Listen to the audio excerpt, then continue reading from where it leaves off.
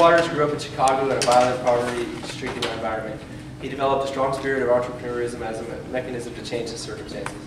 Dropping out of high school, Waters entered the labor force at a young age.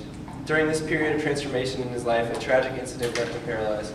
A strong spirit of faith and entrepreneurialism is what he utilized to live with his paralysis and recovery that followed, and eventually begin the process of reaching his dreams. Having earned his GED and associate's degree from Tulsa Community College, a bachelor's degree from Oklahoma State University, and commodities trading advisor registration from the National Futures Association, also numerous philanthropic awards, Waters now works as an accountant for the Williams Companies and is an adjunct professor for the OSU Entrepreneurial Program. Also, he is building a global venture capital private equity firm. By telling his story and speaking about entrepreneurship and overcoming adversity, Waters wants to have a positive influence on others, to share how he makes the choice every day to be eternally optimistic and how he maintains an entrepreneurial spirit despite all of his conditions. Let's welcome Dave Waters.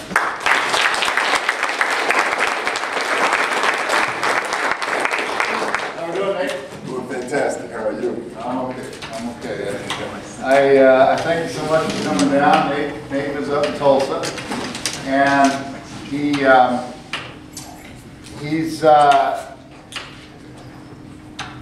perhaps the most courageous person I've ever met in my life, and a dangerous guy when you give him a few beers.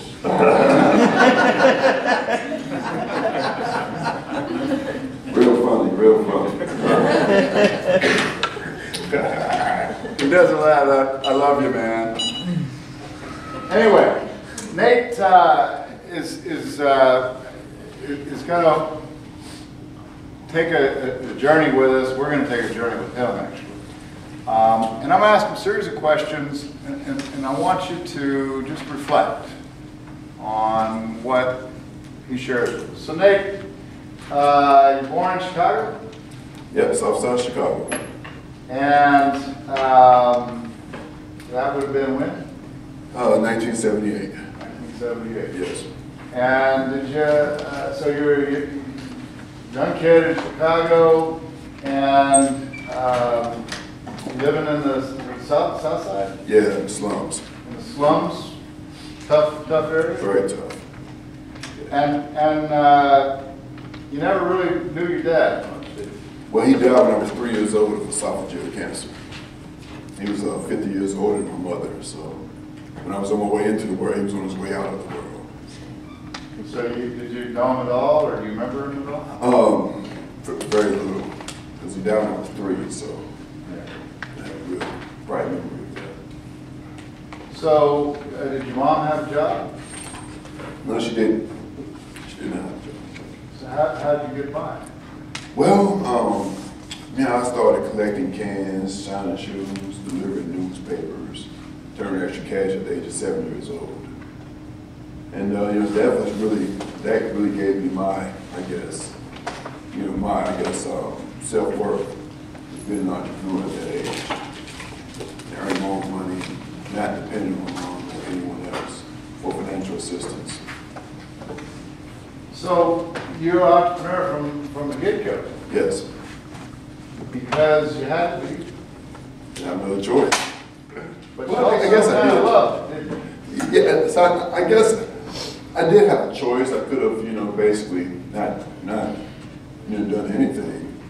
But at home, my environment wasn't too nurturing, and at school, I was ridiculed and picked on a lot, and very funny-looking kid. And so, a guy that was 4 years older than me started collecting cans for like 25 cents a pound. And he was making some pretty good money at it. And he was shining shoes and doing things like that. And so I want to start doing the same thing. And he showed me he kind of showed me where the cans were, where I could get the cans at and things of that sort. And from that point on, I just kind of took it and ran with it. And it really became a large part of me. It really kept me away from the gangs and kept me out of a lot of negative situations that I could have been involved with in Chicago. So it became a large part of my life. So what were all the other kids at school doing? Well, a lot of them were robbing stores, selling drugs, packing guns. Then you had quite a few of them that was dependent on their mom and dad to give them money for allowance at 7 and 8 years old, 9 years old.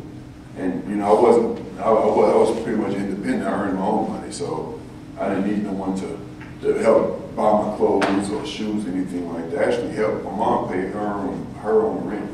So I guess at 7 I was doing a lot. So how were things at home in those days? Well, my mom was abusive.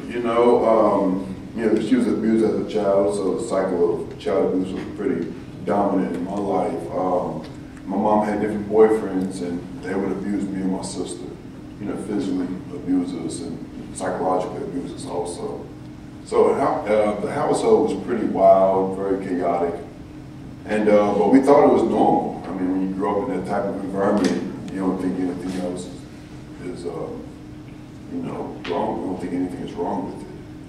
But entrepreneurship to me became an avenue for me to, I guess, take out all of my energies and emotions and put I basically pour my life into being able to get out and deliver papers for the Chicago Sun-Times, Chicago Tribune, pump gas at the Amoco gas station, and clean windows at different Italian restaurants and things like that. So that became all of me, really. So basically, my mom would wake me up at 5:30 to wake me up to deliver newspapers for the Washington Park branch. And then when I got home after school, I would leave home. After I do my homework, I would walk up and down 63rd and Cottage Grove and mop floors at different restaurants.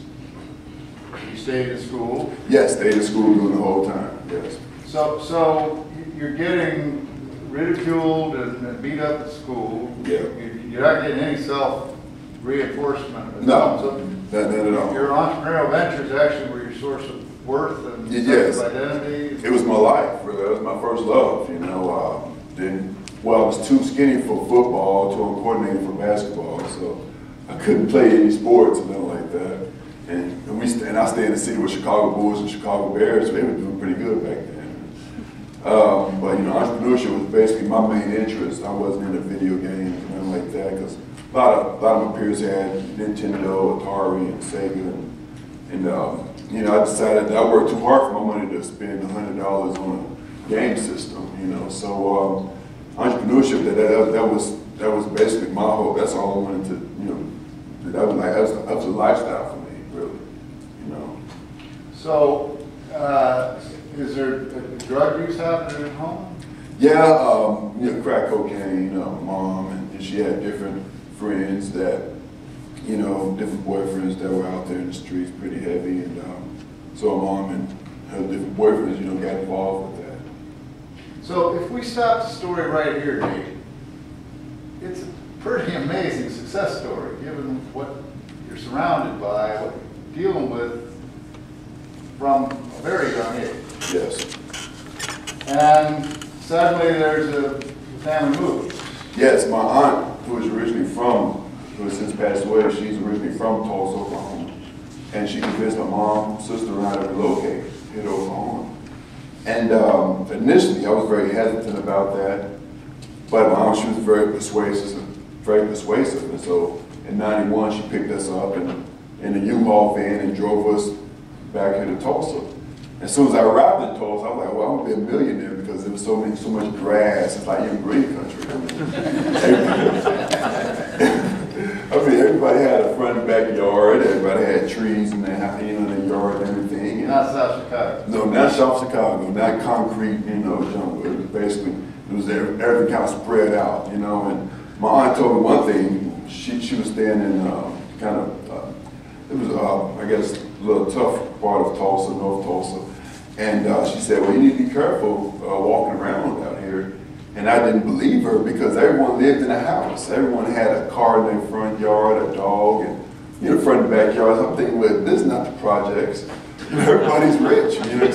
That's how anyone who lived in a house was very rich. Because living in the inner city of Chicago was like with apartment buildings. you know, and living in houses like $300,000, you know, and here we are in Tulsa, and it's just like totally different. And so I started mowing yards. I started mowing yards like $30 for front and backyard. That's pretty cheap because they had, you know, some pretty big yards. So immediately I put on entrepreneurship thinking cap and got busy.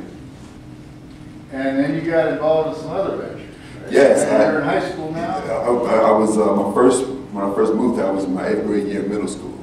So basically I had me a landscaping route, and also I owned a vending machine route. Because, you know, I knew that everybody loved candy, so, you know, being able to, you know, have someone throw those quarters and buy those gumballs, that, you know, those quarters add up. I mean, 1 or 2 may not mean a lot, but 100 quarters, that's some money right there. And so I started doing that. I also started selling candy bars door to door. And I was also doing record promotions for a record company out of California. Then I was selling t-shirts also, all while going to school. So from middle school, from my 8th grade year to 9th grade, 10th grade year, that's basically, you know, what my life consisted of was entrepreneurship and entrepreneurial endeavors. My dream was to save up enough money to buy real estate.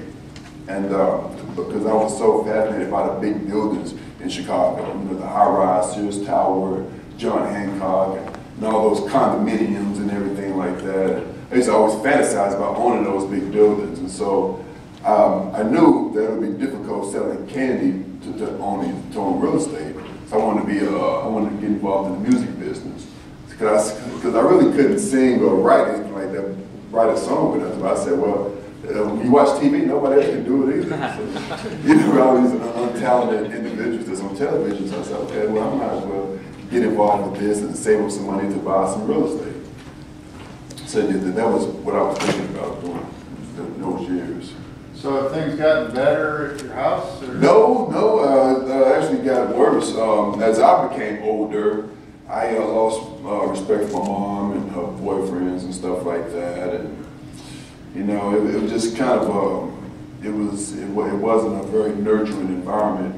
You know, I still love my mom, you know, to this day, but things, you know, got a little bit difficult because I would get into fights with my mother's boyfriends and everything, and because, you know, they felt like that I supposed to, you know, obey them, and here they are, they're unemployed, and, you know, leeching off my mom, and I always had a job, always very industrious, and they felt like they were too good to work with me, so they were just kind of like bums, and so I didn't appreciate that, and so we would get into fights, you know, pretty often. And around that, drugs involved?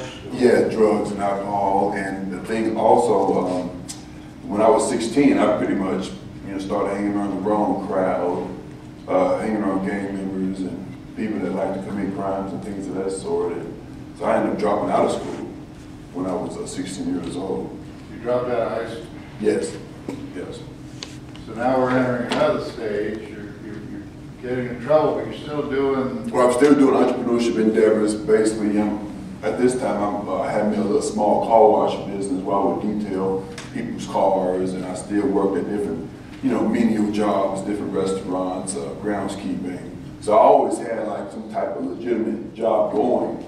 But my dream was to, you know, be a music star where I could have enough money to buy real estate. So those are the things that I was involved in. However, I guess, you know, from 16, 17, 18, I kind of outgrew hanging out in the streets and stuff like that. And so I started work. I was a groundskeeper at a condominium complex, and I was, you know, saving up money to try to move to California because I wanted to be a superstar. I really wanted to be a superstar. I wanted to own real estate, but I said, okay, well, I need to make money somehow. So, but I didn't have any mentors, anyone like that, you know, kind of, you know, helped me along the way. But I just kind of, you know, thought I was going for what I figured would be the best route for me to go. So you got this pretty terrible home situation, although you still don't totally understand how terrible it is. It's right. Kind of normal. Right. So you've learned to sort of just deal with it like that, but fighting boyfriends more. Right. You got a 10th grade education, you dropped out of school. Yeah. You still got dreams, but happened, it was April the 18th of 1997. I got into a fight with my mother's boyfriend. And this basically just kind of, it started off as an argument. I was, I came in, took a shower, sat on the living room couch. We stayed in a 2-bedroom apartment. And my sister had a bedroom, mom had a bedroom, and I slept on the living room couch. And so I'm watching television. This is Thursday night, looking forward to picking up my paycheck Friday. And my mom's boyfriend comes out the bedroom and tells me it's time for me to go to sleep. And here I'm peaceful, watching television, just kind of, relaxing. And here he is coming out the bedroom telling me it's time for me to go to sleep and cut the lights off. And so, I immediately, get real pissed off. And so I hops in his face and we start arguing back and forth. And we get into a fight. This kind of one of many fights that we've gotten into. I guess food before that fight, he pulled a gun out on me, threatened to kill me and beat up my sister. So it was a lot of hostility. Like I said, I didn't have respect for him or my mom. And I basically swung and hit him. And he overpowered me, picked me up, and body slammed me on my head. And broke my neck and broke my neck, 4th, 5th, and 6th vertebrae in my neck. And just left me there for dead. So you're laying on the floor, he goes to bed. Yeah, him and one leg, he goes back to the bedroom, and they back watching TV, drinking, smoking crack, doing whatever. And I'm laying paralyzed. Yeah, I didn't know I was paralyzed, so I'm laying face down in the middle of the living room floor, and the apartment was kind of like a hotel room, a small apartment. So here I'm in the middle of the living room floor, and you couldn't miss me. And I'm turning my head back and forth, face down on the carpet, because I didn't have any idea, how I feel to be paralyzed. I just knew I couldn't move. So here I am, face down on the carpet, turning my head back and forth like this. And this whole, over a 12-hour period. And so over the whole 12 hours, my neck is, I'm putting myself in a worse predicament. Because whenever someone breaks their neck, they're supposed to be stable and receive medical attention. But for the whole 12 hours, I'm turning my head back and forth, and I'm saying, help, I can't move, I can't move, I can't move. And they just walk back and forth, fix food, fix breakfast. And then Friday morning came, they ran errands, and they covered me with newspaper because I lost control of my bowels and bladder. So you laid there for how long? About 12 hours. 12 hours. Finally, you somehow got to the hospital. Well, my sister, she came in Friday morning and saw me on the ground and contacted the ambulance. But she attempted to contact the ambulance from our house. But since we didn't have health insurance, my mom made her contact the ambulance from her friend's house. And so she contacted the ambulance from her friend's house, and the ambulance took me to the hospital, and I woke up out of a drug-induced coma, and they told me I'd be paralyzed for the rest of my life. They told you you'd never walk? Never walk. I would be a vegetable. Arms? I wouldn't move my arms. I wouldn't be able to have feeling in my legs or bowel and bladder function. I would just be paralyzed for the rest of my life. So here you are, laying in the hospital bed. Yeah. How long were you in the hospital? Oh man, off and on for about 3 years, about 2 or 3 years. But right afterwards, you realize, I can't walk, I'm paralyzed. Yeah. You get any support from your mom, your family? No, my mom, she stayed with her boyfriend. She's still with him to this day. She married him. So basically wasn't any support there. And I didn't have a lot of family members. She didn't prosecute the boyfriend No. for doing this? No. And where my mindset was back then in '97, it was kind of like battered wife syndrome, a little bit battered woman syndrome, where you feel like the person who abused you, that you kind of feel sorry for that person. You don't want that person to get locked up or get in trouble. So that's the attitude that I had. I really didn't want to, quote unquote, snitch on my mother or her boyfriend for what they did to me. And so I was kind of uncooperative with the police as far as giving a statement. Even though I couldn't talk, it was like blink twice for yes, blink once for no. But I still, wasn't wholeheartedly willing to share what happened. Yeah. So, pretty rough. Most people at this point give up. Got nobody, got nothing to live for. But that's not how you saw it. No, it's not. I basically, you know, of course, with my spiritual faith in God and encouragement from friends, you know, that I met along the journey. I started studying for my GED. I was at my third nursing home. So I've lived in a total of 3 different nursing homes, and I was at my third nursing home, and I said, I was like kind of at a fork in the road. Either waste away and live off the state, you know, live off the government and not do anything with your life, or move forward, get your GED, get your college degree, and become successful. So I decided to become successful, and so I studied for my GED, and I passed that with flying colors. And immediately I started going to Tulsa Community College. And while at Tulsa Community College, what are you thinking?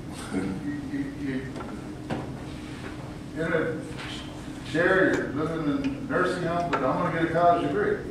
Well, I was fed up with my life at that time. I was like, I know I can do better. You know, I know that I can make a positive change in my life. I know I can make a positive impact in my life. And so I was just fed up with my current situation. I was just tired of it. I wanted to do something different. I wanted to be productive. I didn't want to just waste away in a nursing home. You know, that became old. Feeling sorry for myself became old. And so I started studying for my GED, and because I've always had like I was telling you guys about my real estate dreams and everything like that. I've always had a wild imagination. I've always been a dreamer, and that's what really helped me overcome those childhood experiences that I've had. And so here I'm in this wheelchair at this nursing home, and the average age is like 85 years old. So I'm pretty, you know, alone there, pretty isolated. I didn't have anyone to really talk to because everybody else was 80 and 90. You know, someone were, you know, mentally was unstable. So I said, well, I have to do something, you know, and so I really just, you know, me embracing education, and then my entrepreneurship streak kind of came back, and it was like I started selling T-shirts again, selling nursing uniforms, perfume. You're selling stuff at the nursing home? Yeah, I'm selling stuff to the residents, to the residents' family members, to my classmates at TCC and OSU, and I'm going up and down the street selling clothes outside the grocery store. And I'm just, you know, back at it. You know, I got on the internet and I found a lot of wholesale connections and contacted them. And I had, you know, a little money, you know, that I would save. I started buying large quantities of different general merchandise, and I would receive it, COD, cash on delivery, and I'll pay for whatever the package get there, and I would start selling it. And yeah, that really gave me a lot of hope, and it really made me happy, you know, because... And all this time you're telling yourself, I'm going to walk. Yeah, oh yeah, definitely. Doctor said no way, you said... I said, I got to do it. I will do it. Everything is possible. So basically, in 2001, I started looking for a sponsor for rehabilitation. Now, did you have your degree put in? I received my associate's degree in 2002. Tulsa Community. Yes, right. Now you've gone from high school dropout to GED to I got an associate's degree from TCC. Yes, and around that same time, I said to myself, after watching Christopher Reeve television, I said, you know, and I was already motivated to, okay, basically whenever the doctor told me I was paralyzed for the rest of my life, there was a small voice inside of me that told me that I would be fine, I would be okay. And over the years, that voice became louder and louder and louder. And so basically in 2002, I started my campaign to walk, basically. And that whole plan was to find a sponsor for rehabilitation if I can go to Barnes Jewish Hospital in St. Louis. I didn't have the money to go up there, but I knew I knew I had enough mobility to, you know, to be accepted in the program. And so in 2003, because of my interest in the oil and gas industry, I met a guy named T. Pickens. And I met him for the first time, and asking for a business card. And I told him I was going to be a commodities trader, because at that time I was studying to be a commodities trader. So you met him because you went to some oil and gas conference. Yes, and the reason why I went was to learn more about, was to network and to actually find a job trading oil and gas and learn more about the industry. But you went through the crowd afterwards, right up to T-Boone and started talking. Yes, and I told him I was going to be a commodities trader, and he gave me kind of a little small talk and asked for a business card. I remember that you always collect business cards. You know, that's one thing that you never should, you know, not do. You always got to get a business card, no matter whoever you meet. And so I asked for a business card. And then I went home and threw his card in my drawer and continued on my mission to get a sponsor for rehabilitation. I didn't want to approach Boone Pickens because he didn't seem like a guy that I would that would take an interest in me. You know, I kind of thought, well, this guy's cold-hearted. You know, he can care less about me or my situation or whatever, right? So I didn't think of him as an individual to approach. So basically, I met him in March 2003, and so here it is, August 2003. I done ran through $1,500, spent it on telephone cards. But what you're trying to do is get some sponsors to buy some equipment so you can go to this place in St. Louis and get some proper rehabilitation. Yes. But you need the equipment. Right. And you need somebody to help pay for you to go there as well. Exactly. So you started writing letters, or? What I did, I started writing letters. I created a business plan, and I sent it to over 100 companies. So you created the Nate Waters business. Right, exactly, right. How I was going to pay them back and everything. And basically how I was going to pay them back was through my Series 3, because I was studying to be a commodities trader. And plus I earned my associate's degree, so I felt like I was the man on top of the world with an associate's degree. And, you know what I mean? I was like, okay, this is how I'm going to do it. This is how I'm going to pay them back. You know, and I created this plan and figured out how much it was going to cost and everything. So you start sending requests, you send your business plan and requests to? Basically, Chase Manhattan, American Express, Tootsie Roll, I mean, the Oprah Winfrey Show, I mean, everywhere. I mean, all over the country. In particular, companies that I would love to work for. Because I thought that, okay, if they help me, then I can sign a contract and work for them to pay off the money that they spent on me. So how many did you contact? 100.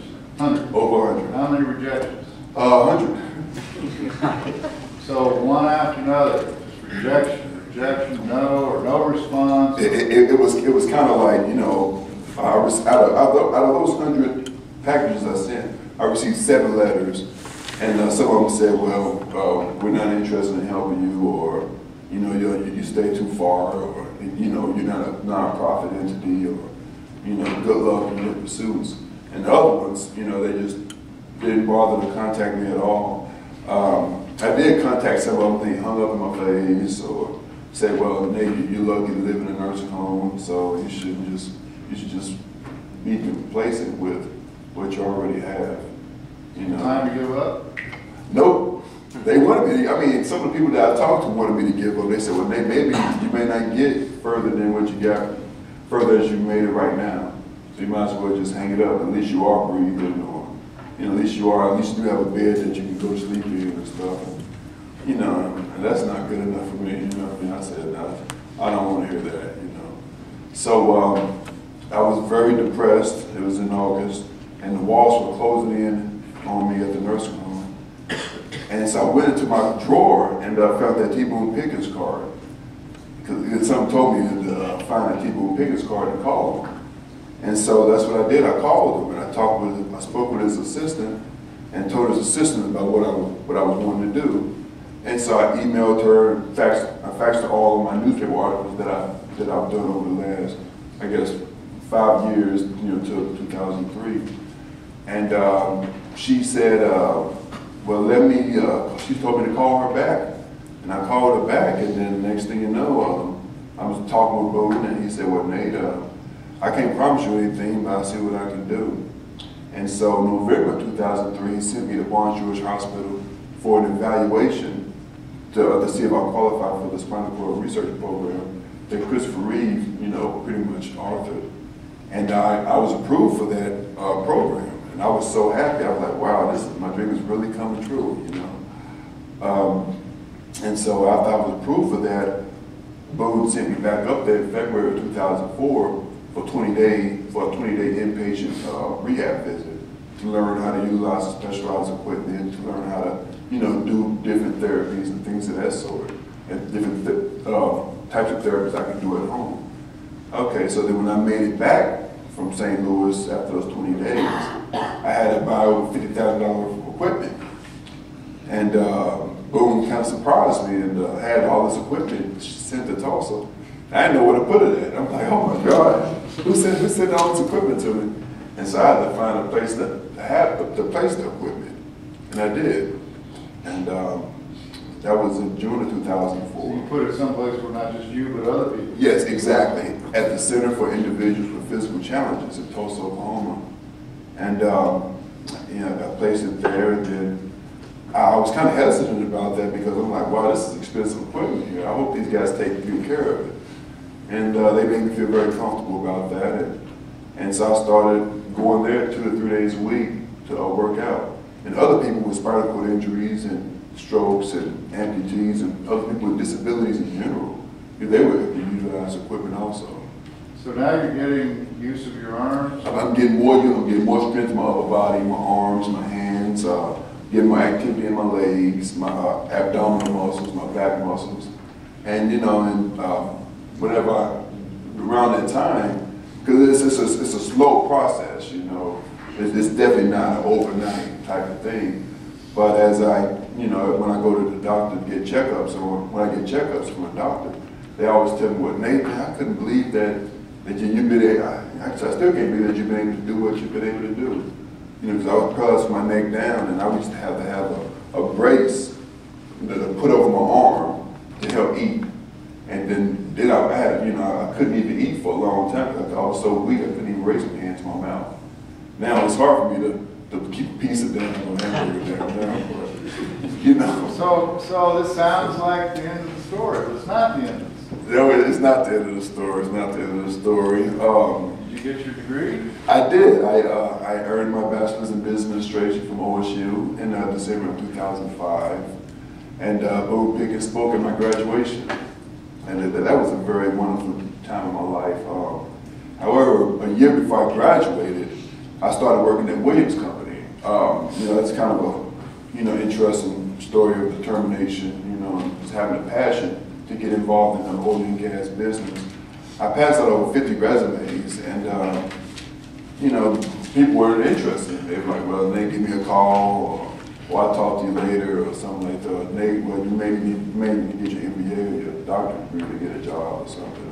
You know, I just heard so many excuses, but I didn't give up. I just persisted. I was very persistent. I would catch the bus to downtown Tulsa and different office complexes and ride up and down elevators throughout the day, passing out resumes to different offices. But you know, and catching the bus isn't an easy thing. No, it's not. It's not easy. You have to call. You have to plan your day at least a week in advance, you know, to go somewhere the next day. And so I would like contact the public transportation system and tell them this is where I need to be. I want to be picked up here. And if I'm not there, they'll leave you. And so that means I'm stranded, you know. And so I was very meticulous about the times that I wanted to show up at the different office buildings and different companies. But I was very dead set on finding a job in the oil and gas business. You know, a lot of people turned me down, and there were times where I would just felt like I thought those walls closing in on me again. You know, it's 4 walls, and you know, you don't want those walls to close in on you.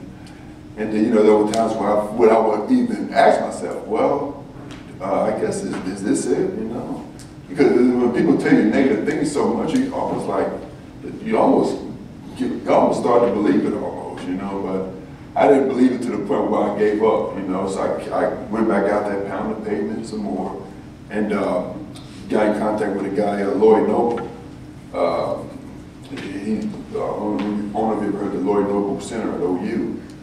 His grandson, and his grandson asked me, he said, Nate, have you tried Williams Company? And I said, well, no, I haven't. And he contacted the CEO at Williams and said, you need to interview this guy. And so did the interview. Next thing you know, I was hired. And I've been there for about 7 years now. But if I would have gave up after 30 people who told me no, I'd probably still be unemployed right now. You know? So you ended up getting that? Yes, ended up landing a job on the trading floor, buying and selling electricity. So here's that dream coming true. Yes, yes. And I was very happy about it. I mean, and what's so good about it that the company encouraged me, because I've been involved in a lot of public speaking before I started at Williams. I started doing public speaking and doing a lot of volunteer work for different nonprofits, you know, in the area of child abuse or domestic violence. And, you know, just trying to give back and giving back by fundraising and marketing. I may not have had a $100,000 check to give them, but I helped them raise $100,000. You know, and when I started at Williams Company, you know, they encouraged that. And then you told me something that just really stunned me. You said as you came out of this, you came back from laying in that hospital bed and you built your life, and you achieved all these things. You told me that not only you weren't getting any support at home, but your mom actually resented your success. Yes, she's I guess we'll say a player hater. And it really hurts me real bad inside my heart. You know, that she feels that way about me and stuff. You know, but I can't dwell on it. You know, I gotta keep on being aggressive and pushing forward. That, you know, I still have a long way to go. You know what I mean? I'm still have goals and aspirations that I have not reached yet. You know, This is the theme. You still have dreams. yes, still. It's not over. In fact, you had a dream to get out of that hospital. You had a dream to start to use your arms, to use your legs. You had a dream to get a college degree. You had a dream to get a real job. You had a dream. And then you had another dream, didn't you? Yes, this dream, because I lived in 3 different nursing homes over the last 13 years. And the reason why I've lived in nursing homes is because of the lack of, a place for me to go, or the lack of family or support for me to be able to live at home somewhere. And so it's kind of, when you live in a nursing home, it's kind of like your home is when you live in a nursing home. I mean, in my situation, because I didn't have no other place to live. And so you become dependent on Medicaid, a welfare system, and it's kind of a situation where once you get in, it's hard to get out, you know. And so what I started to do, I started to contact CEOs all over the country and different politicians within the state of Oklahoma about this situation, about individuals who became paralyzed or injured, who live in nursing homes and who are trying to get out of them, but they're having a hard time doing that. And so, I was on that campaign for a very long time, and I come to realize that it's not to bust anybody's bubble, but in the world of politics, money talks, you know what I mean? And if you don't have any money, it's hard to get things changed. But due to my friendship with people in Pickens, I met a guy named Harold and Sue Ham, and he's an entrepreneur, and met him at a football game in 2007, and immediately we started talking about oil and gas trading and bond trading, because that's we had those things in common. And so in 2009, he told me, him and his wife told me that they wanted to help me out. And I thought, okay, well, what they mean by helping me out is talking to politicians with me. That's what I was doing, talking to politicians, trying to get some policy changed. But what they actually meant was buying me a house. And a house, just writing a check, just buying me a house and paying for nursing care for me. And so that was, that was a real tough thing, because I lived at this particular nursing home, this last nursing home for the last 12 years. And so here I am going to leave all my neighbors who I became very good friends with, and I felt like I had like 150 grandmothers and grandfathers. And that's a good thing. I mean to say that's a good thing, because I never really had a real good relationship with my grandmother. And I didn't know my grandfather because he died when my mom was really young. So I really didn't have any grandparent relationships and stuff. So here at this nursing home, they embraced me and everything like that. But I had to, it was an opportunity for me to move into my own home. So Harold had wrote me, basically just gave me a blank check, basically, and said, pick what makes sense to you. And so I found a patio home in Tulsa, and had hardwood floors done and furniture and everything like that, because I didn't have any furniture besides my clothing and a television at the nursing home. So I had to buy all new furniture and everything. And so I moved in, and Just this past September, and it's coming up September 23rd will be a year since I've lived in my I guess first and only home, and it's been a blessing. I'm very thankful for it. Harold, he pays for the nursing care for me, and he don't want me to pay him back, but my ultimate goal, is to pay him back, because I'm overly thankful for what he's done for me. I just want to express to him how much I really appreciate it. However, it's all about paying it forward. So, I'm heavily involved in different nonprofit organizations like the American Diabetes Association, the Bridges Foundation, and American Cancer Society. And what I do for them, I help raise money for them. Because I love talking to people and convincing people about different causes that affect all of us. Not only causes that affect people with disabilities, but diabetes affect everyone. I'm sure there's someone in this room that knows someone dealing with diabetes, and so I'm heavily involved with that, and that gives me a lot of fulfillment. And I use a lot of my entrepreneurship principles with that. It's quite a story, huh?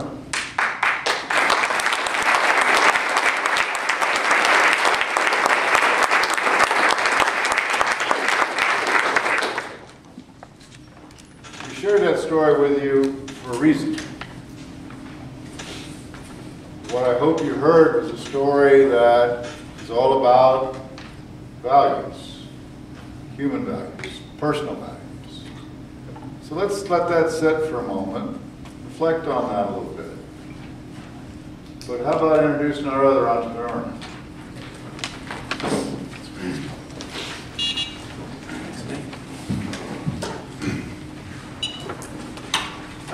We might all know the next one, Mr. Stan Clark. Stan Clark is a native of Tulsa, Oklahoma, graduated from Oklahoma State University in May of 1975 with a Bachelor of Science degree in Business Administration. Just 2 months after graduation, Clark and his co-founder, Steve Fowle, started Stillwater's Jumpin' Little Juke Joint, Eskimo Joe's. The company started as a bar and changed to a full-service restaurant after the drinking age in Oklahoma was raised in 1984. After the switch, the business started having more sales from the non-alcoholic sector, and by the end of that first 6-month period, food and the addition of clothing sales combined represented just over 50% of the company. Clark has built a restaurant and retail brand that has gained national and even international notoriety. His corporation, Stan Clark Companies, has 4 well-recognized businesses, namely Eskimo Joe's Restaurant, Mexico Joe's Restaurant, Giuseppe's Italian Kitchen, and Eskimo Joe's Promotional Products Group. One of the company's legacies is its support of Stillwater's community, particularly in the Stillwater area. United Way, Eskimo Joe's has sponsored hosted the Joint Jog for more than 20 years and has been the title sponsor of the Three Amigos United Way Golf Classic for 16 years. They've also sponsored or contributed to numerous other state, community, and educational fundraising events and organizations. The associates at Stan Clark Companies have contributed countless hours and lots of talent to a large number of worthy causes.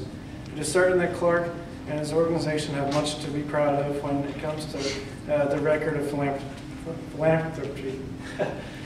Please help me welcome Stan Clark.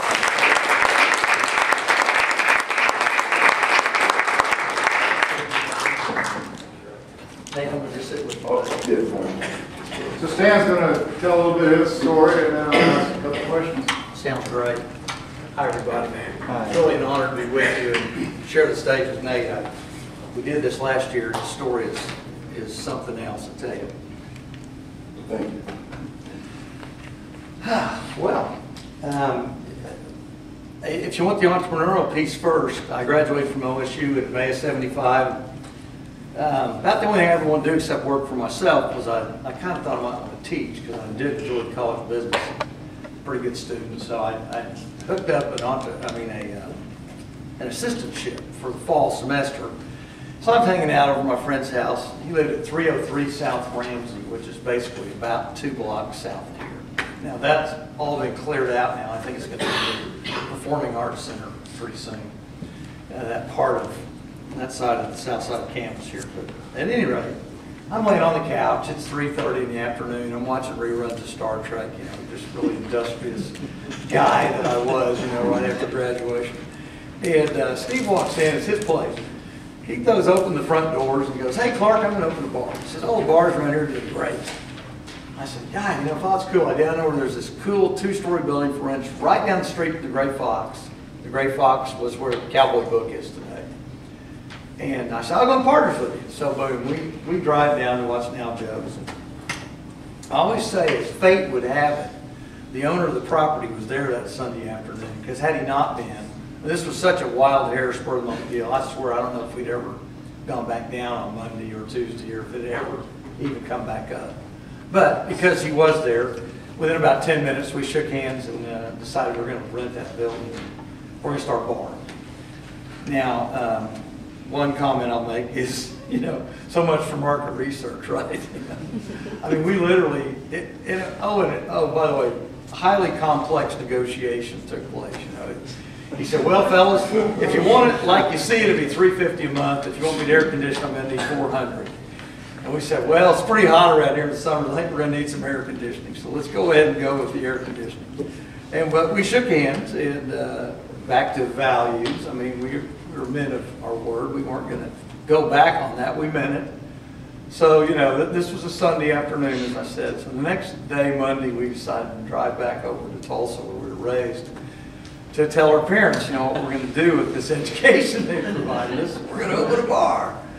And interestingly, I skipped over the piece, but my dad really had always encouraged me to think entrepreneurially, to consider working for myself. So I always thought I would, because I was given that support, encouraged in that direction. So the whole time I went through the College of Business, I was always thinking about how I would apply the principles I was learning to my own concern. I never even got close to getting a job. I did go through some interviews on campus in that spring semester '75, but I didn't have the right stuff to say. I wasn't talking about my dream of working for that company. I was always, you know, they asked me, I'd say, "Well, I really kind of want to do my own deal." And so didn't get anywhere in that direction.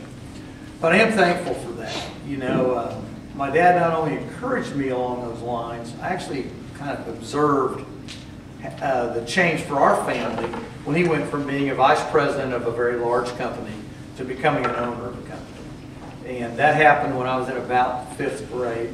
And we moved from basically barely south of Admiral, which is barely the south dividing line in Tulsa, to the far south extreme of Tulsa back then, just south of 51st Street, which was really the end of Tulsa at the point. This was like 1963.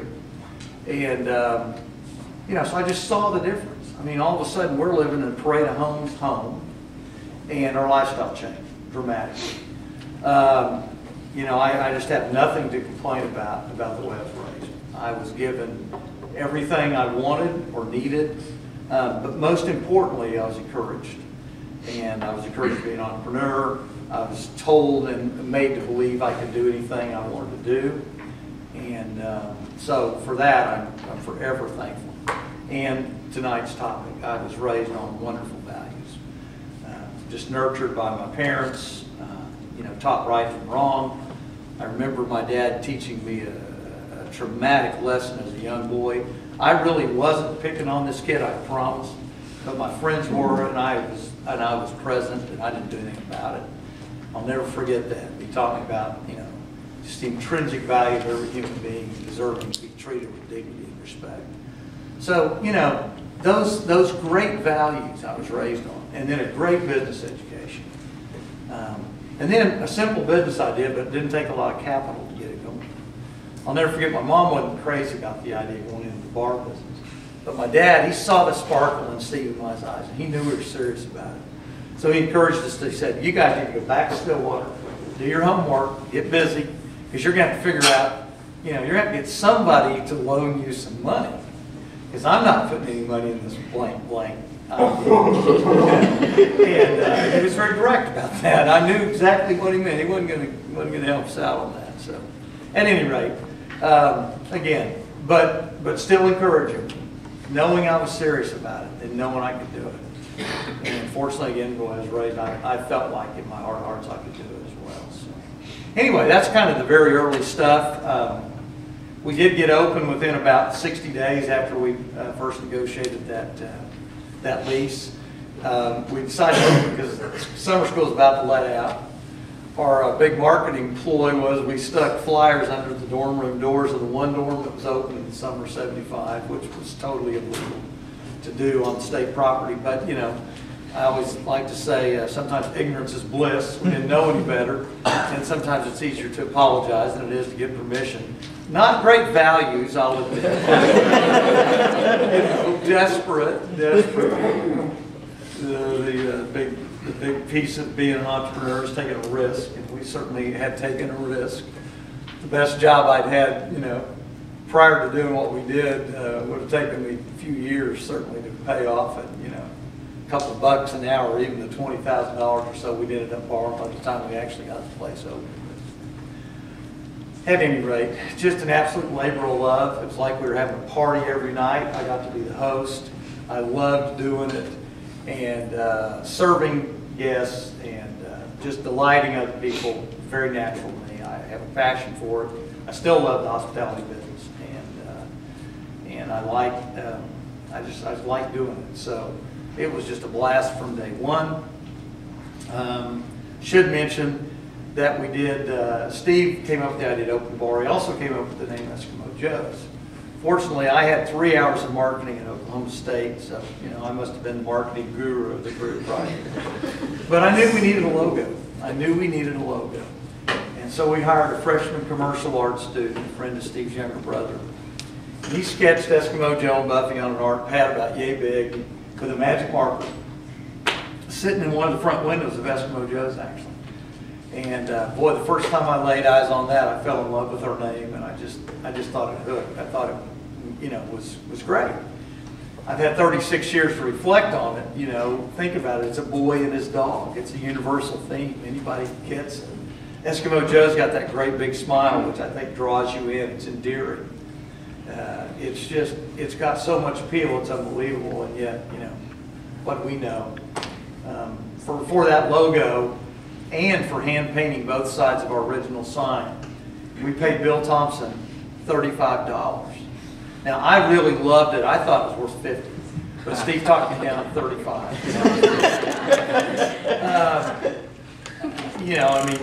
Kind of the rest is history. Obviously, I can go through lots and lots of things, but the good news was we had a product that people wanted. I always remember back in Econ 101 or 11. 13 probably was, whatever. You want to start a business, the first question to ask yourself is there a market for it?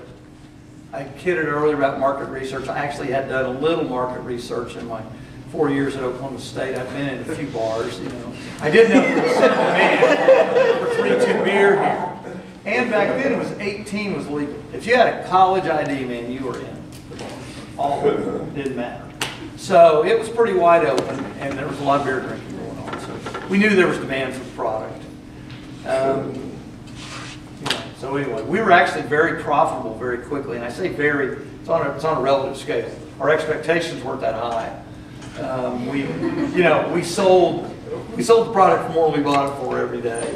We put all the money in the bank, including we emptied the pool tables and the foosball tables and all that. I mean, it was a low grossing deal, but we were throwing off some profitability, and our overhead was very low. So very quickly we were at least making it.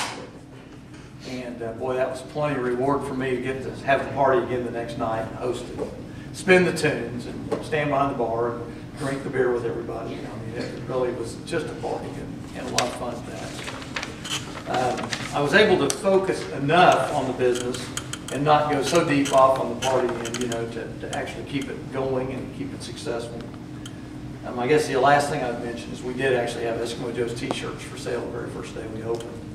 I thought of them merely as a medium for word-of-mouth advertising. I thought they could really do the job there.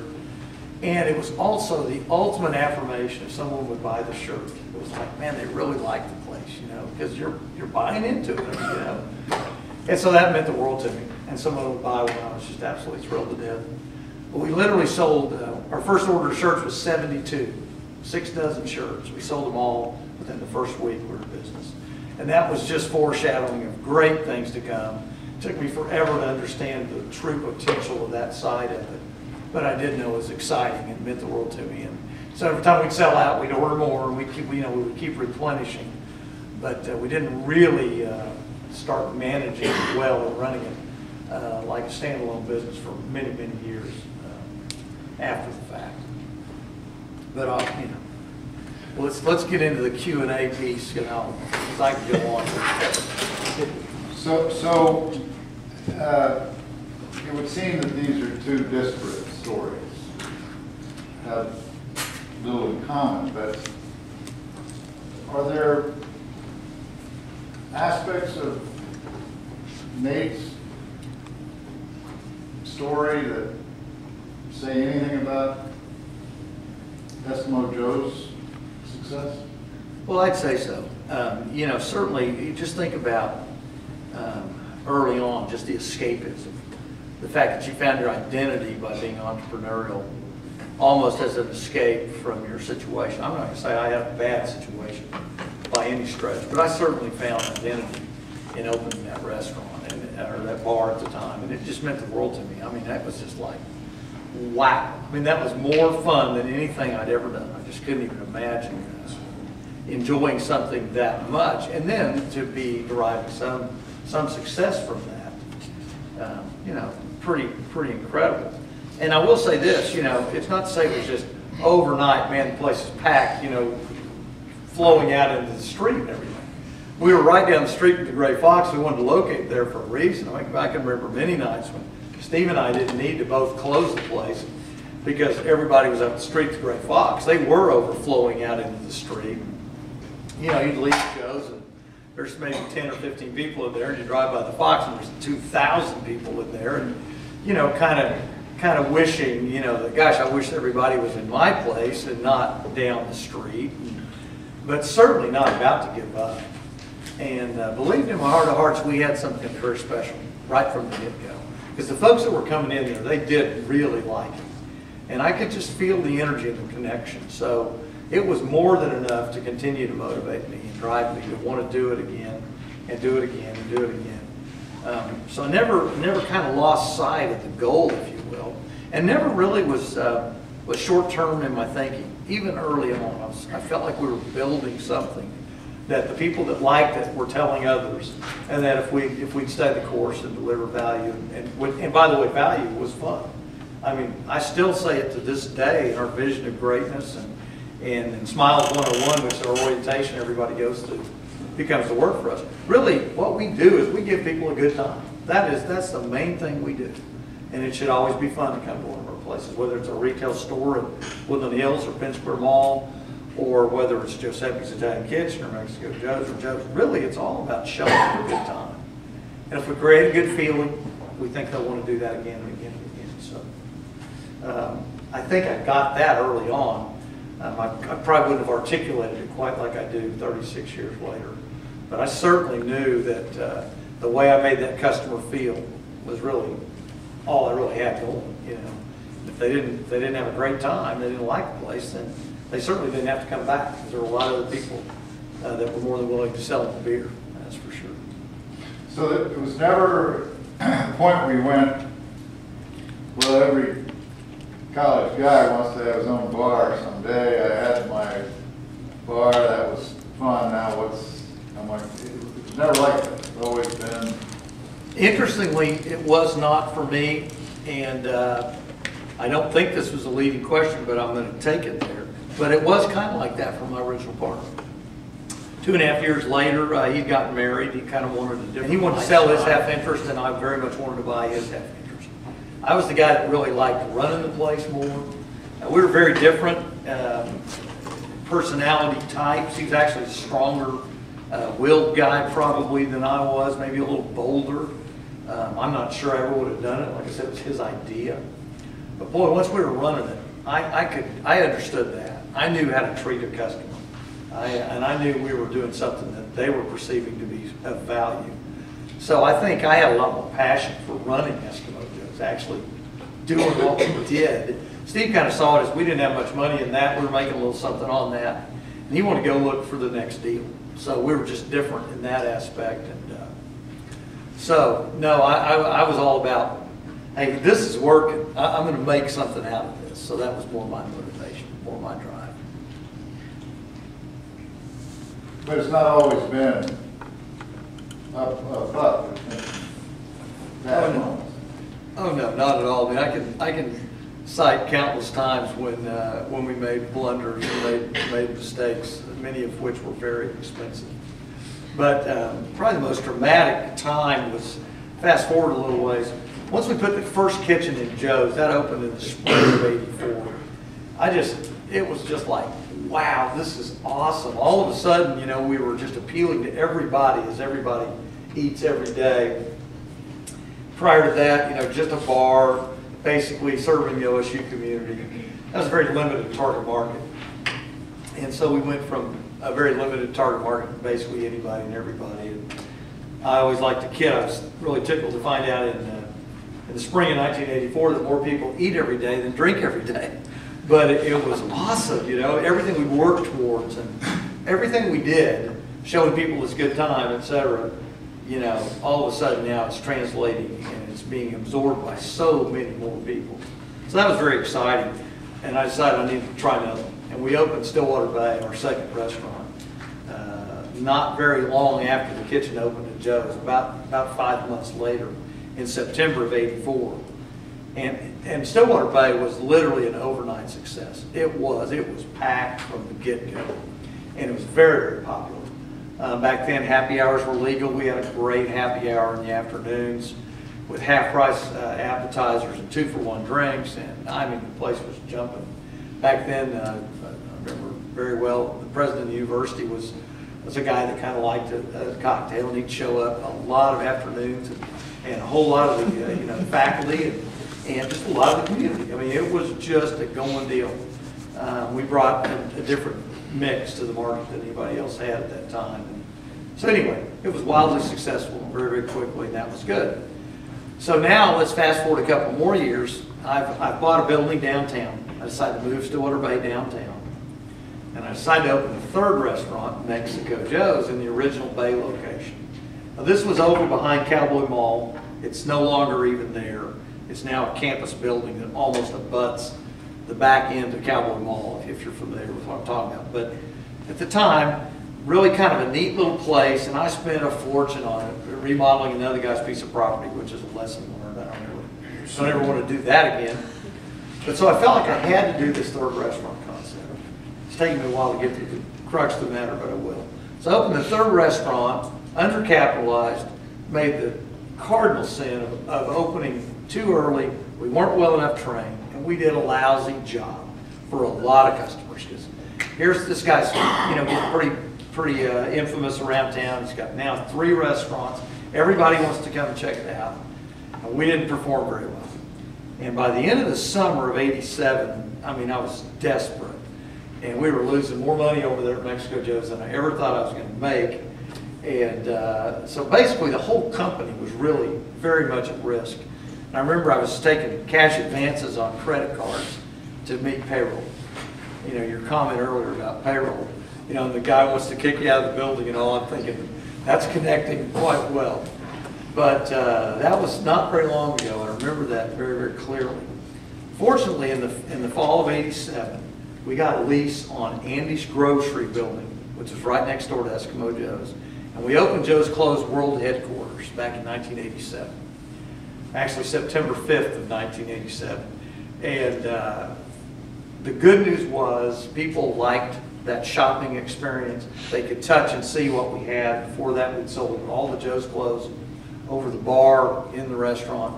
And Joe's Clothes sales really took off that fall. And of course, I was making enough money there. I was able to keep Mexico Joe's afloat.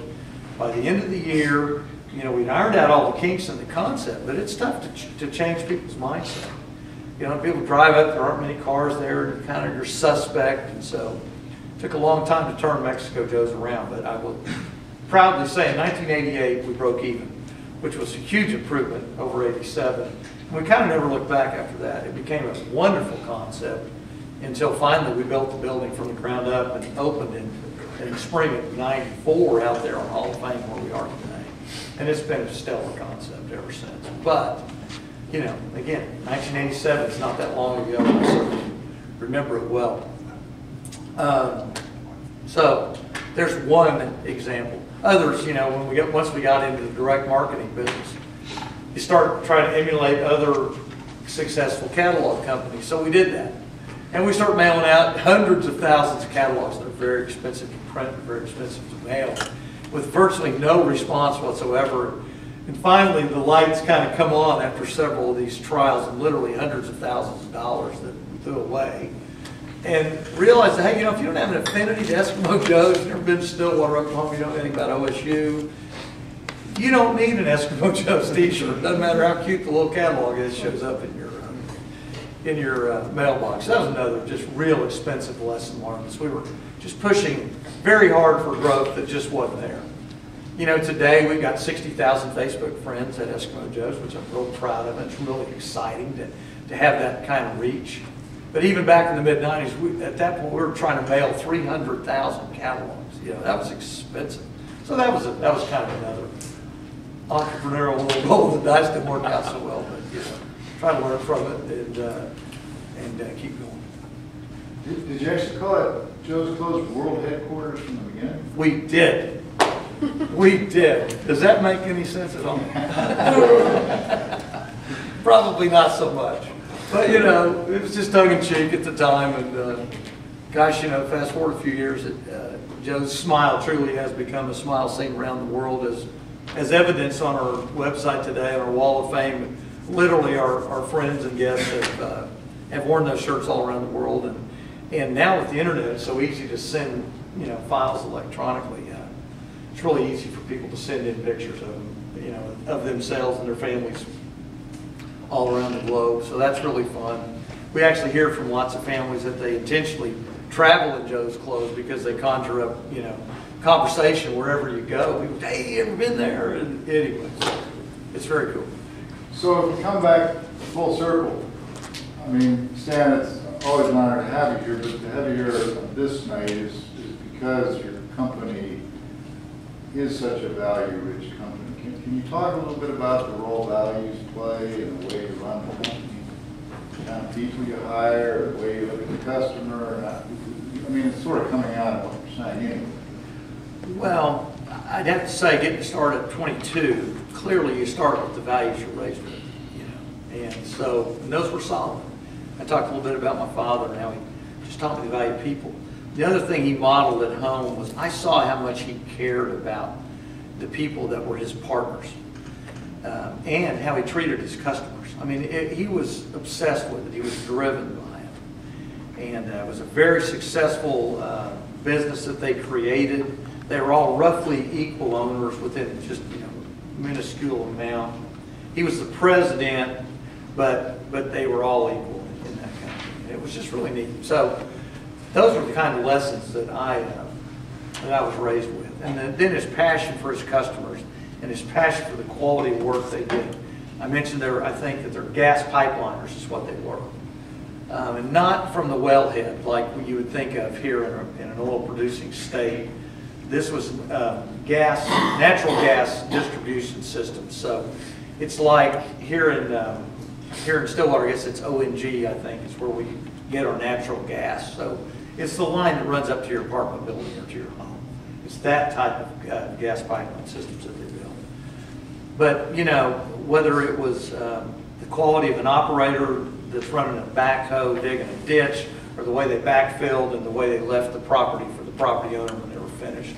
He just took so much pride in the quality of that work. And so those were the kinds of values I had, you know, and I worked at Ken's Pizza here in Stillwater when I was a sophomore at Oklahoma State, from the fall of '72 to the spring of '73. And that's really where I learned probably the most about how to interact with the customer.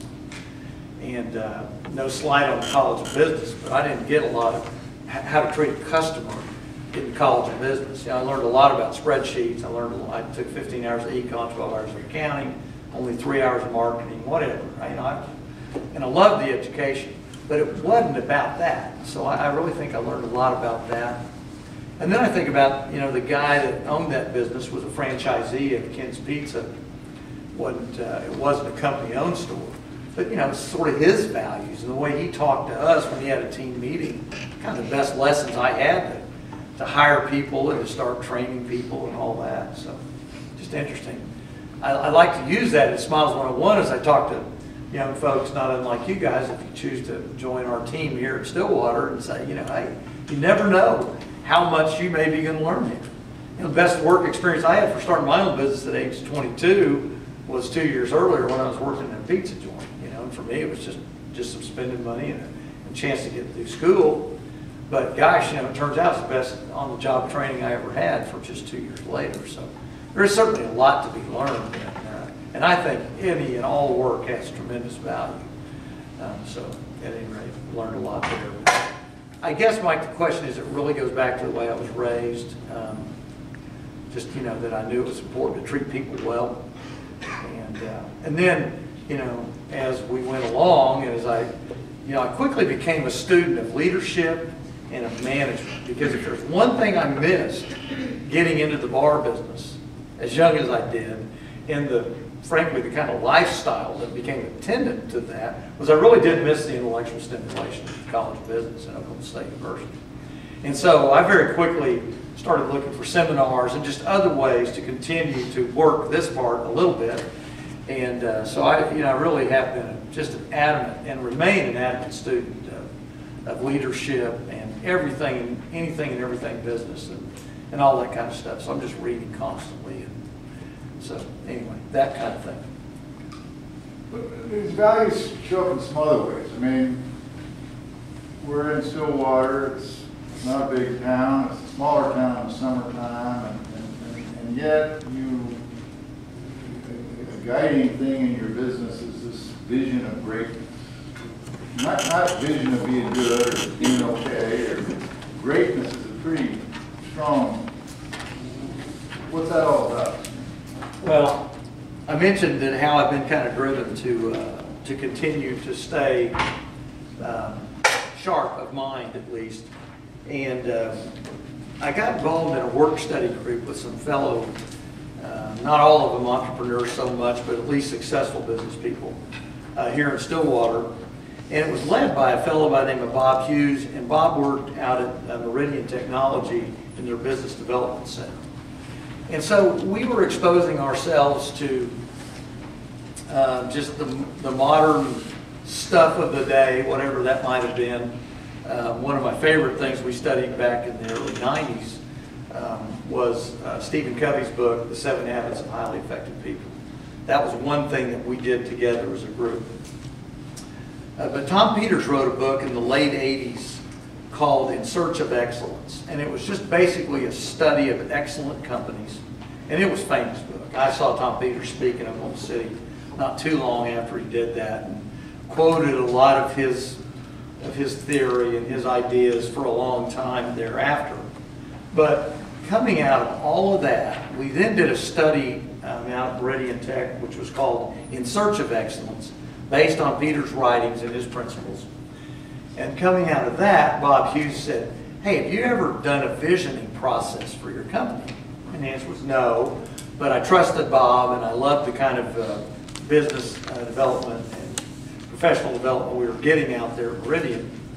So he encouraged me to do this process, and basically just boiled down to figuring out what were our core values as human beings and how did we want to live those out through our business. And this occurred in 1990. I'm proud to say there's a bunch of people in my company that went through that process with me in 1990. That's 21 years ago. I think we've had 9 people now that have gotten our 20-year service award. I didn't even think about doing it until many of the past 20 years. First year we had a little catch-up where we gave several of them out. The 20 years is a whale of a commitment, you know, and that's something I really wanted to do. But at any rate, so we created this vision of greatness. And you know, I agree with you, Mike, that almost sounds bold or arrogant almost or something. I always qualify that. I say it's not about us saying we're great. We're only great if our customers think we're great. I'm only great if you guys think I'm great, you know. My vision is that people who work here will look back and say it's the best job I ever had. Obviously, we want our customers to think we're the greatest restaurant company, the greatest retailer they've ever used. So it's about stuff like that. But our values are just throughout it. I want to read one line that really means a lot to me. Recognizing that our people are our most important asset, we acknowledge that we can only hope to treat our guests as well as we willingly treat ourselves. I just love that one, you know. Back to my dad, you know, everybody's equally as important. We want our suppliers, we want to be the favorite company every supplier we do business with does business with. So we just want to affect people that way. And of course we do that by just by doing things the right way. You know, there's just so many values throughout this thing, but it dictates how we work with each other, how we work with our guests, and how we work with our suppliers. Basically the 3 constituencies that are critical to our success. And so anyway, it's all here. You know, I could share it all with you. I don't want to read it to you. If you do kind of work with it, you do get to learn all about it. And what I do tell everybody is this is not optional. You know, if you cannot embrace this, then you can't work here. Yeah, and frankly, please don't come back. You know, I want you to come back as a customer. You'll be a customer for life, please. But if you won't willingly do this, live this, you can't be a part of our company because you won't be a good fit. You can be a good person, but you won't be a good fit. And so it's just not an option. It's just that simple. If you don't have high standards, if you don't hold everybody to them, all of a sudden you don't have high standards. You know? So it's really important. Anyway, we really believe it. We really mean it. And I pound it home, and we refer to it all the time. And it hangs up everywhere around the company. And while most people can't recite it nearly like I can, they do know that it's there. And when someone's out of alignment with this vision, it's very, very obvious. So, commitment, resilience, optimism, belief, standards, continuing to dream. I hope you see there are actually some parallels between these 2 stories. So what questions do you have for these 2 entrepreneurs? Yes, sir. Nate Waters, without having the home front support that you needed, where did you find your values? Just as it may seem strange, but when you ask a question, you're going to get a poker chip. Poker chip. Hold on to the poker chip. But How much did you, So the question was, without having the support, the home front, the foundation, to build up your value system, where did you find your values? well, it was kind of, I guess, a buffet table of different experiences of different people, you know, that I've been around in my life. Like there were some values that some of my friends' parents had that I pretty much adopted from them, or you know, or a teacher, you know, so it's kind of like a collection of just different people that I've been around and watching how they carry themselves. For a good example, how I became interested in real estate was because I kind of looked up to my landlord, and he always had a high standard of how he carried himself, you know, and so I kind of looked at that like, wow, this is something that I like, you know. So it's kind of a collection of just different people, different you know, situations. Yeah. I guess, you know, aspects that I admired about them is kind of what I, you know, took as kind of a value, or, you know, something that I, you know, emulated, what have you. Yes, ma'am. Was there one specific person that you looked up to that had those specific values? I guess to be honest with you, no, it really wasn't. It really wasn't. I know when I was a kid, you know, I knew that something wasn't right because I didn't have a father in the household. And then I was like, wow, okay, well, maybe one of my mother's boyfriends could be somebody I looked up to, and found out that's not the right way. So, yeah, it wasn't no one in particular, to be honest with you. Back in the back. Mr. Clark, obviously you have an incredible panache for making the restaurant business and food service go.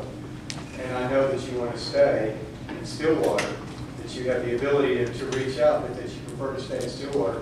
Have you thought about using that expertise, that panache, for doing anything other than food business? Well, of course, we got into the retail business in '87, like I mentioned. I mean, we were in it in a big way before that, but I kind of didn't think about myself that way. And I kind of had an aha moment at some point after '87 and thought, wow, I'm a retailer. So I kind of started really studying that industry more.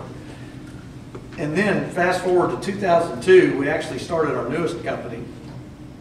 We call it Eskimo Joe's Promotional Products Group. And we literally are a promotional products supplier, distributors, what they actually call it in the channel. And so we sell logo merchandise to companies of all types today. And so that's just another way where we're just taking kind of the creative spark, the marketing expertise to create a brand out of a beer joint, and we're out there selling that service to Oklahoma State University, for example, Bank First downtown, Ditch Witch over Berry. I mean, you know, I can just name companies all around this region of the country now that we're serving in that capacity. And that will probably end up being the biggest company I've got, because it's not limited geographically at all, although it's based here in Stillwater. And we're leveraging just kind of everything we've become over the last 36 years. It's really very exciting. And it's also, everything else I do is retail, and this is a direct selling business. So when I first got in it, it was just a whole new set of challenges. And so it's been very stimulating for me personally, and I've actually poured a lot of my heart and soul into that for the last 9 years. So that's a B2B as opposed to B2C. Absolutely, exactly. And on the clothes thing, I think I heard you say at one point you had 4 restaurants and the clothes were making more money than the... Yeah, in our peak of Joe's Clothes, at one point when I did have 4 restaurants before we closed Stillwater Bay, there was a year in there where Eskimo Joe's Clothes outgrossed all 4 of those bar restaurants combined. So just to give you a sense of the scale and the significance of the retail brand, it's really been the best business I have by a long ways, and still is today. York? Your brand is very national, worldwide, and you talked about growth and setting up catalogs earlier. Yeah. What is it made you want to stay in Stillwater with Eskimo Joe's, Mexico Joe's, rather than step out brand? So there's some values here in terms of this decision. Absolutely. You know, truly, my value was always I wanted Joe's to really be very unique and very, very special. And also, when you go back, and you kind of almost have to go back to 75 and sort of understand we're just in the downstairs of that little stone building. I mean, it was almost nothing except our energy and our passion, our enthusiasm for what we're doing. And, you know, we had ice cold beer, but, you know, that's not real hard to do. And, you know, we played great music. That was some of our personal taste coming through, but, you know, that's kind of it. And to have grown it into something, there just came a time when I just thought, you know, there's no way it'll ever be like this again. And I'm just married to it, you know, and I'm married to Stillwater and Oklahoma State, and I don't know, I just know we could never replicate it, could never be the same. Doesn't mean it couldn't be good, and it certainly doesn't mean it would not be successful. I don't think, I mean, unless we just totally didn't execute, I do think it would be successful financially, but just kind of decided quite a while back that that just wasn't the ultimate objective. Yes, sir. What were some of the most challenging things you had to deal with to first open the bar, Eskimo Joe's, as you were 22 years old? Well, of course, getting a loan was a big deal. And that's where the college business really came in handy. You know, we did pro forma statements, and we created, you know, projections of revenues and expenses. Of course, the revenue line is absolutely nothing but conjecture. You just got to, you know, hope and think that you know what you're thinking and that you might be right. But the expense lines, you could actually be somewhat empirical. You could call an insurance agent, for example, and find out what it would cost to insure that type of business in this many square feet. So a lot of the expenses we could really ascertain with some clarity. But again, the entrepreneurial spirit and the drive, and I think I can do it that an entrepreneur's got to have, you know, that's a crapshoot. I mean, that is an absolute guess. And so we think for sure we can do this much, and we like to think we can do that much. And if things were really good, it'd look more like that. So we did 3 different, you know, assumed volume levels. I've still got what I took to Stillwater National Bank in a file, and I could go find it in 2 seconds. And it's almost comical as I look back on it. I don't think I'd have gotten a very good grade in the College of Business for it, but you know, hey, we got the loan, so I guess it was good enough in the real world. But at any rate, you know, that was probably the biggest hurdle. There had to be some values too in those early days. And it's a cash business. It's easy for 2 guys to take cash out of the business, but you weren't. No, we needed the money to pay the loan. You know, there wasn't any doubt. It all needed to go to the bank. So, you know, that was no problem. And interestingly, we were most of the labor, and we didn't pay ourselves at all. We didn't take a salary. We didn't pay ourselves by the hour. Pardon me, but if there was cash in the bank, you know, it was ours. And so if we needed it, we just took it. And they call that a draw, you know, and that's just the way you do it in a proprietorship, or in that case, a partnership. And so, you know, we were able to get along, do well enough. We were in business for about 2 weeks. And there was a guy living upstairs. And, you know, of course, Joe's thumping downstairs. And so we drove him out real quickly. That was an unacceptable living environment, and I can understand why. And for a short time, Steve and I actually lived upstairs. So if you can imagine upstairs in the inside, we call it up in, but anyway, you know, the original stone building in the upstairs part, there's a window on the north kind of east side, and I had a mattress on the floor right there. That's where I slept for about 2 months. And that was pretty handy to have a bar right downstairs and just cruise upstairs. You know, it wasn't bad. I kind of liked it. And Steve and I shared the one bathroom there was upstairs, and he slept on the other side of that big horseshoe-shaped bar. He was on the south side of that bar.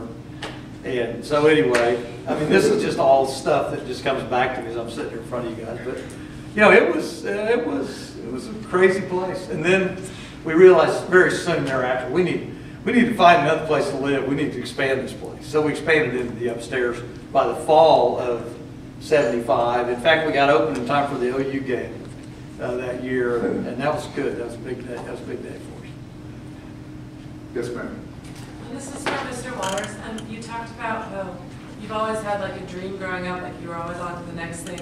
So where do you see yourself in 10 years, or what would you like to accomplish? Well, I definitely see myself, you know, doing very successful with the global venture capital and private equity firm. You know, because I mean, entrepreneurship is global, and you know, and case in point, you know, like the micro lending, you know, endeavors in India, and places like that. So I definitely see myself, you know, really doing very good with that, and also encouraging philanthropy amongst young people. You know, because I know the baby boomers, they were very generous, and the generation before them, you know, involved in philanthropy as far as giving to different nonprofits and different causes. And I see nowadays it's not a lot of, there's not a large amount of young people, you know, I'm young too, just like you guys, I mean, that, you know, that are involved in charitable causes, you know. And so I want to, you know, I want to become more involved with that and encourage more young people to give back. You know, because that's how we keep this thing going. You know, that's how we keep this society going. By, you know, having a giving heart. And I know I wouldn't be here today if it wasn't for people that, you know, that have given me a chance and have given me opportunity. You know, and so I think that's very important. Tracy? Were either one of you ever tempted along the way to do something to help you get ahead that went against your values? Well, I know in Chicago, you know, you know, there's, you know, very aggressive gang culture up there. And, you know, guys would approach me all the time about joining, you know, the local street gang and how much money I would make selling drugs and stuff like that, you know. And I didn't want any part of it, you know. And I look back on it like, you know, like I think the fellow was saying about different values you come up with at home and everything, and I really can't attribute it to anything that I got from home of not wanting to be involved in that type of lifestyle. It's just something that I didn't want to do, you know, because I knew that it wasn't right. So that's kind of an innate set of values, you know, that I had. I'm glad I didn't get involved, because I probably would have been dead or, you know, in prison or something like that, you know. No question. You know, I've compromised my values, you know, a bunch. You know, I mean, I'm just a guy. It's great to get a little older and think you're a little wiser and reflect on things. But no, I'd have to say at age 22, I made all kinds of, you know, silly mistakes. And I certainly made a lot of them before I was age 22. You know, just in high school and even in college, you know, I just feel like I'm even alive, frankly, for lots of silly mistakes. But when it comes to the way to do business, now I'm actually pretty proud. I never feel like I ever took advantage of a person or did anything that was just really a bad choice in that regard. And so if I am proud of the way we conducted ourselves, I am proud of the way we've treated people, be it our employees or be it our suppliers or be it you know, certainly our customers. So you know, those are kind of more the things that I have to look at. I've made some bad life choices, you know, Coming here tonight. Yeah.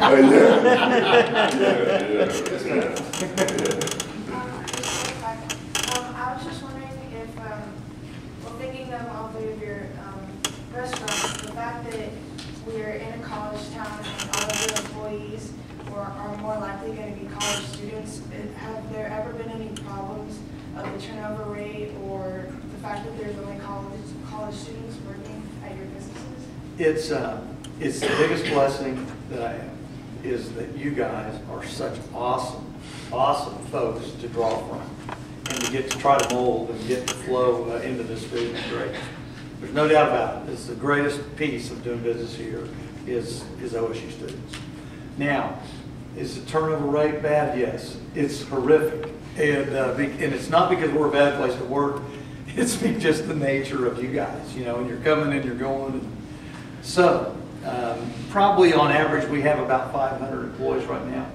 And in 1 year, I know we sent out 1,300 W-2s. So it took 1,300 people to have an average of 500. What is that? 260% a turn, or I don't know. It depends on what you use as your, I guess, the denominator or whatever. But so we have a lot of turnover. It was better last year. It was just under 1,000, I think, last year. So that's pretty good. But it's just part of it. We're constantly training. I mentioned Smiles 101. That's I think I did anyway, but maybe not by name, but that's our orientation. I do that about every 3 weeks, all year long. And, for the last several, there have been 40 or more in every one of them. So, we've got 100 and, what is that? That's at least 160, new folks since school was out in May, I know, that have come through. So it's just part of it. But here's the good news. What we really need is a great attitude. And you all have the aptitude. I mean, you've got to be so smart to get in Oklahoma State. I'm not sure I could be an OSU student today. Fortunately, I was good enough to get in 75. But, you guys are really, really smart. So with a great attitude, it doesn't take very long to train the technical skills if you've got the right attitude towards it. So did you say you do the Smiles 101, I did for all of our yourself? employees. I did personally. That'd be easy to delegate, but you don't.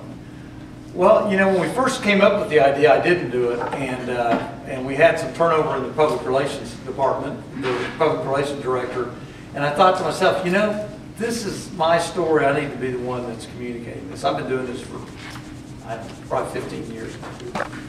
So that's a value in and of itself. Oh, absolutely. Yeah. Absolutely. Yes, Kristen. Going back to what Mr. Waters said about giving back and philanthropy, we heard that you were involved in United Way, and so I'm wondering how important was it for you to be involved in the dollar community and add that social component to your business, because we do see some businesses adding a social component just as a mere strategy to gain customers and increase the bottom line. So what was your motivation for getting involved? Well, fortunately, I was surrounded by people much wiser than me. When you start at 22, you're bound to meet people around you that are a lot smarter. And so I got engaged pretty darn quickly. Just the beer distributor was a mentor and said, hey, you need to get involved. Bankers certainly were modeling that and recommending that. The juke joint jog will be, I think this fall's our 24th. And the year before that, so 25 years ago, the Stillwater Area United Way decided to start a run, and they called it the Power of Love Run. And there was a hit song out by Huey Lewis at the time, Power of Love. And so at the end of the run, it ended at Joe's, and we were right in the middle of it, and we helped with it, volunteered with it. The then director of the United Way asked, hey, Stan, would you put your name on this run? And would you help me do it? And I said, absolutely, I'd be honored to do it. Let's think about it. I called a good friend of mine and said, Clyde, help me think of a name for a run. And it took him 5 minutes. He called me back and said, well, how about the juke joint jog? And I just fell out of my chair laughing. I said, that's it. That's great. That's perfect. But so anyway, this was 24 years ago. I won't say that we did it to add to the bottom line or whatever. What I will say is we've been a good corporate citizen for a long time. And I do think it matters, especially in a small town. I remember in macroecon, they talked about how in business you're in a glass house. And people see everything you do, And that was just a little too theoretical to me back then. And I kind of didn't really get the metaphor. After doing business and for 36 years in a small town, I really get it. They do notice it. So I think the things that we've done that have served the community they're more important than any promotion we ever bring up. It's just who we are. So again, back to values. It's just there's not a more important one, and I'm very proud of our record of philanthropy and just doing what we could, where we could. I'll share another one. Back in 1998, when we were just finishing our big screen printing facility that's up by the airport on Land Run Road. First job we printed in there was a co-branded shirt with Special Olympics of Oklahoma. The Special Olympics have their summer games here, and it's just an unbelievable week. Some of you may not have ever been here that week of May because it's the week after everybody graduates and leaves.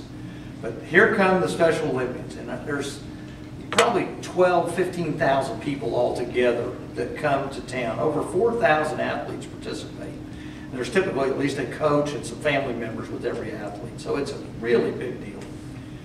And we just called them and said, look, you help us so much. We want to help you. So we came up with this idea of a co-branded shirt. We've done it every year since 1998. And we've given Special Olympics of Oklahoma, you know, I don't even know the exact number, but tens of thousands of dollars, probably approaching $100,000 off of the sales of those shirts. And so it's a way to leverage our brand's popularity for basically a greater good. And so we've been doing pink ribbon stuff and giving to Project Woman is another example. College of Education came to us 5 years ago. There's now an endowed scholarship in the College of Education, the Eskimo Joe's Future Teacher Scholarship. And we've given the same amount to the Stillwater Public Education Foundation over those 5 years. So, I mean, I could just go on and on. I'm not here to pat myself on the back. I'm just saying it's exciting to be able to leverage what we've done to really help others. And so we're real proud of it. And not only is it important to me, it's important to all the people who work in our company. It's really a big deal. So again, back to values. It's just, you know, it really comes from here. And I'm proud of it. You know, I'm really excited for what we're able to do. Couple more questions. Yes, sir. I have a question on, in terms of ethics and values, do you think that the more that you go through in life, that your values are constantly shifting, or do you find that you have once you reach a certain point that you have your value system sort of built in the stone? You want to go? Yeah, I definitely think that as a person evolves within themselves, that their ethics and values can shift. I mean, like case in point, you look at, you know, some of the failures of different companies, you know, publicly traded companies like Enron, Lehman Brothers, and companies like that. You kind of ask the question like, wow, you know, these guys are just looting these companies, you know. And so, but then you can also think on another, like, okay, you can think that, well, they may be greedy of something, but then on the other hand, if a person has accomplished so much success that they may not be willing to do some of the things they did at the beginning. So it's kind of like looking at it the other way around. So yeah, I think as I became older and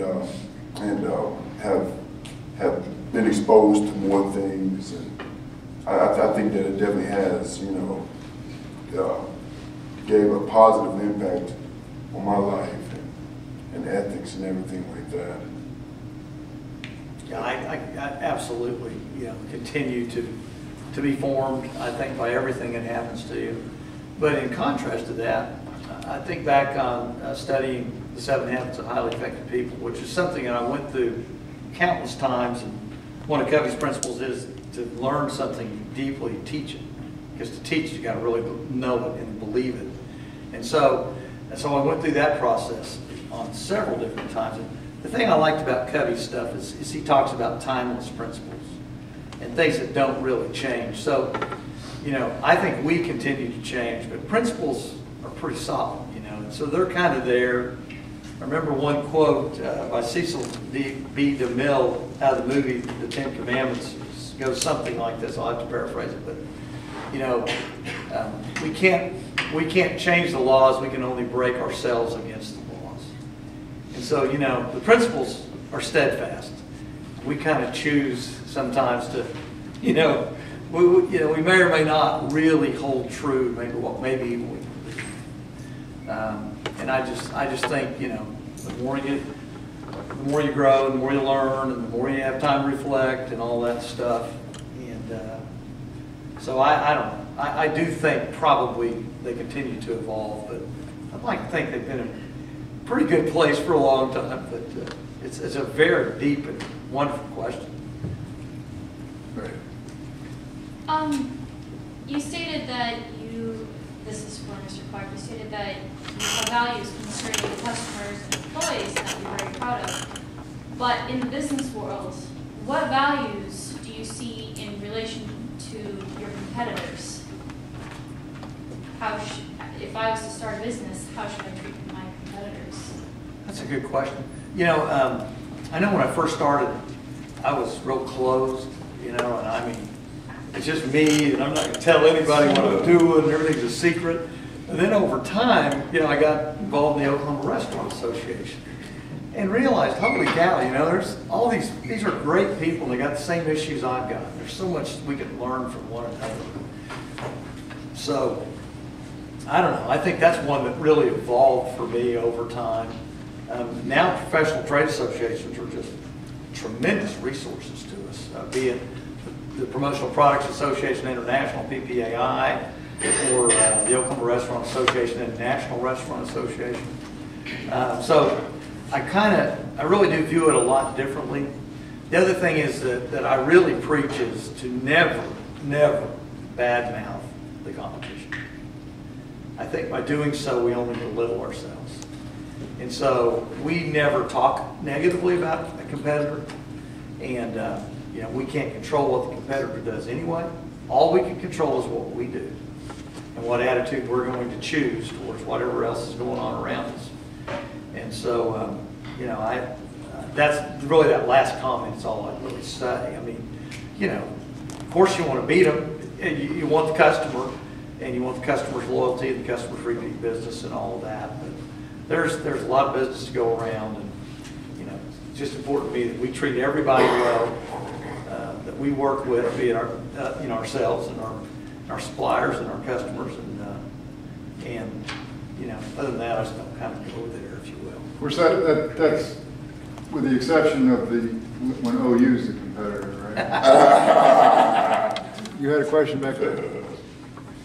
Yeah, and you were saying at one with Mexico Joe's that you were literally taking cash advances to meet payroll. Yes, sir. What's some of the key elements you use to actually take the negative taste first of, or to say out of people's mouth to come back to your restaurant?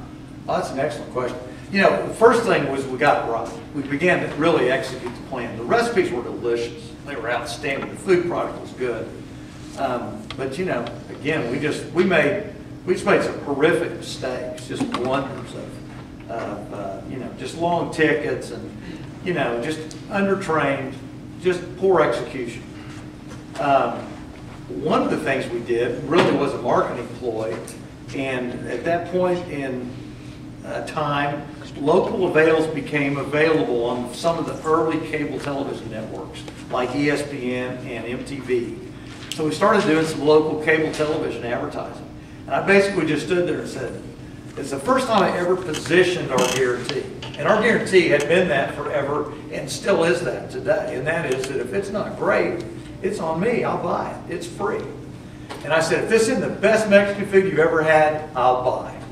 And I remember the guy I was buying the ads from, he must not have thought our food was that good because he said, Clark, are you sure you want to say that? But, you know, we barely bought any meals, but it was a bold positioning statement, and it began to sink. And we did believe in it, and it was good. And like I said, in '88, we got it turned around. But that was a slow, grueling process and a very expensive lesson learned, you know. Great question. Do we get the last question? Well, my question is from Mr. Steinhardt. Like our world today, it's becoming more and more globalized. And companies, they're starting to hire people from different cultural backgrounds, and they come with different values.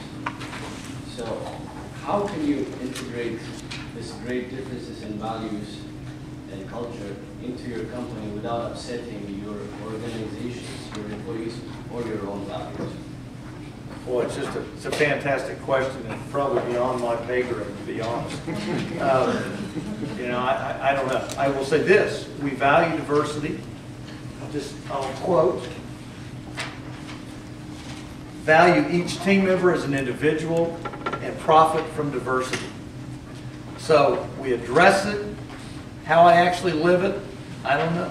I mean, I don't have an honest question how I've really thought that through. I know we don't discriminate. We look at anybody that walks in and wants to come to work. You know, some things you have to do. in all three areas, with all three constituents, you have to exude an attitude of enthusiasm in everything you do, or you can't work here. You just can't. If you're not upbeat about it, how can you hope to make someone else want to be there? And it's everybody's job to make our customers want to be there.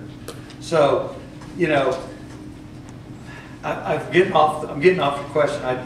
I'm afraid I don't have a great answer to it.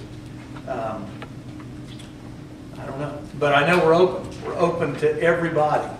And then, you know, if the values would be conflicting or something, in all candor, if you can't do this, you probably wouldn't be a fit. And it probably wouldn't work out. So, you know, I guess the person would have to be flexible enough to take on our values, or candidly, I don't know it to you, probably to figure out how to employ you, because it is my company. And in Oklahoma, it's an at-will employment state, which means anybody can be let go anytime without cause. That's the law in Oklahoma. And we don't do that very often, but if we need to, you know. And in all candor, a guy like me, I'm very sensitive. I love people. You know, I had to learn the hard lesson of when it's time to terminate somebody, stop talking. You know, I want to tell them, oh, but you're a great guy, and I'd love to do this and that and the other. But HR person, you know, attorneys are going, stop, stop, stop. So, you know, sometimes you have to just kind of let it be what it is.